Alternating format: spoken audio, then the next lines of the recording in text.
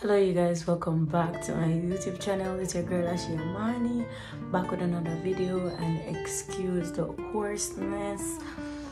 Came out of a beautiful week, a wonderful week, unforgettable week, youth week. I don't know, there's always something special about youth week. Outstanding. Today, it's been like 7 days since the last video. If you have not subscribed as it, don't forget to subscribe and like this video. Go check out my previous video and the one before that and the one before that. Yes, also click the notification bell so you'll be notified every single time I make a new post. Like as this video drop, you know, it will come up on your phone, letting you know that Ashi uploaded a new video. So make sure you click the bell button so you'd be notified every time I make a new post. So in today's video, I want to speak on Mathew 6. Like, I don't know, it came to my mind today, this morning as I woke up. It was the first thing on my mind. No, actually since yesterday, I've been thinking about it. Mathew 6 verses 33. But seek ye first the kingdom of God and his righteousness, and all these things shall be added unto you. Right? God was speaking about the things that he knows that we have need of.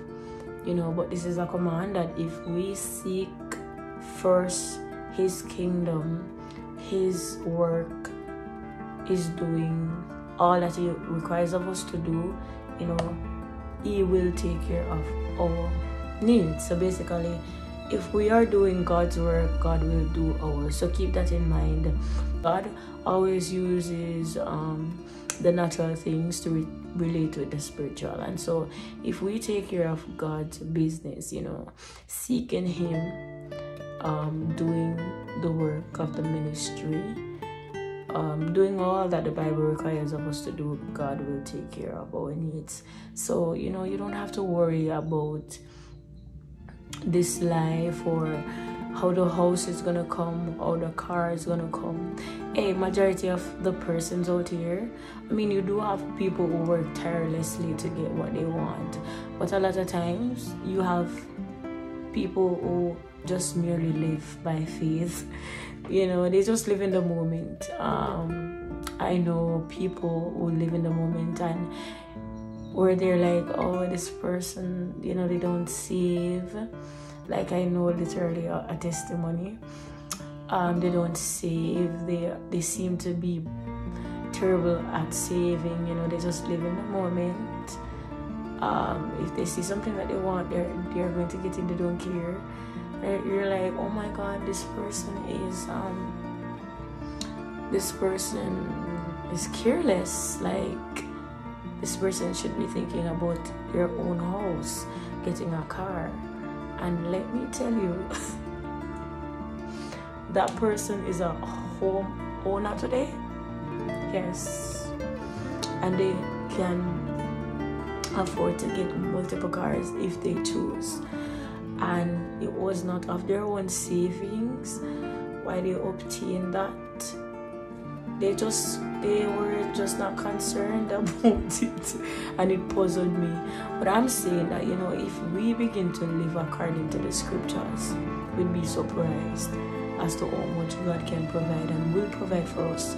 You see, many times we claim that we're living by faith, but we're worried about the school fee tomorrow. And the same scripture here tells us, if you should read the whole of Mathew 6, it is speaking about our whole mannerism, you know, how we go about our daily lives, not worrying about tomorrow, how God is able to provide, you know, and we are more valuable knowing that our Father is really the owner of everything that we see and is able to supply our needs. Many a times unbelievers have more faith than us. You know, it is a term that they call law of attraction, and so they see something and they believe with faith that they're going to obtain it. Much more us who are chosen of God, you know, who are called by God, you know, we should really believe that God is able to supply our needs. And, you know, don't store up treasures where moth and rust and thief break in and steal. You know, I feel like what the scripture is really saying is that really begin to focus on God. You know, make sure that your duty is seeking His kingdom. Make sure that you spend time in prayer. Don't be distracted when you get the job, or when you get the promotion, or when, you know, you start the business. You know, make sure that nothing is stealing God's time, and you will see how much God continues to take care of you and sustain you and preserve you and that job, and promote you and enhance that whatsoever you're doing, that business will grow if you are not distracted when God start to, you know, bless you. If you maintain your relationship with God in spite of the job, like, yes, you come home late, but still as before you got the job, spend that quality time with God. You know, remember that God is the reason why you got the job. It is like giving, in tithing, in blessing the kingdom. You know, if you remember who gave you the job, you will not find it difficult to pay your tithes. You will not find it difficult to give back, because you remember that it is not of your own strength or your skill or your looks or intellect why you are here, but if you remember that it is because of God why you are blessed in every season, and you give back to God, and you spend the time with Him in prayer, fasting, reading the Word, communing with God, you will never lose. You see, we lose when everything begins to take God's place. God not like that, and He will not allow it. And so many times you lose the job, you lose the battle, the business fail because you start to tell Jesus good night. God don't want that. That's not enough. You know, seek ye first the kingdom of God. Don't be distracted. Don't allow things to take up too much of your time, that God becomes the least. He wants to be first place, and as chosen people, you know, you see, we ought to realize that as chosen people, our lives don't go as the regular, and so other people will be so focused on everything else and it's still a workout, while you have to put God first, because you were created, you were chosen by Him and for Him. You know, you can't live as you please because you are chosen, you know, and so God needs your time. He loves the relationship that He has with you. You know, something must sweet Him. It's like a man and a woman, you know, in order for two to stay together, something must sweet them. Something, you know, want to let go of this, you know. This relationship sweet when you get your time. And that is why He will not allow anything else to occupy you. He will do anything that it takes to get your attention. Just like Israel.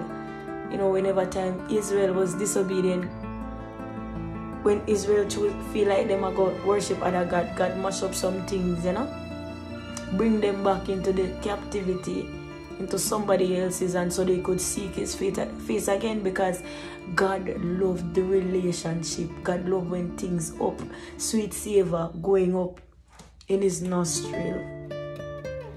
You know, it is such a serious thing, and so I have come to the realization that, hey, you know, if I don't seek God first, nothing else not gonna work. Everything else is gonna fail. You know, everything else when I try, I gonna fail. So here's what I am going to do. I am going to put time aside for my God. I'm going to make sure that I put Him first, and everything else should be around Him. So if I am choosing a job, it is around God's timing. Nothing to take His timing. If I am choosing anything that I am doing, must be around God's timing. What we do is we put the job over God, and then we give God the wireless.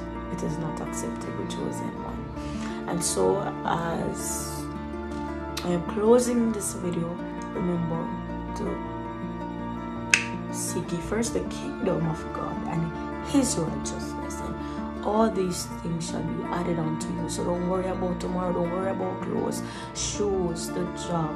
Just seek God first, and everything else will come to you. God bless.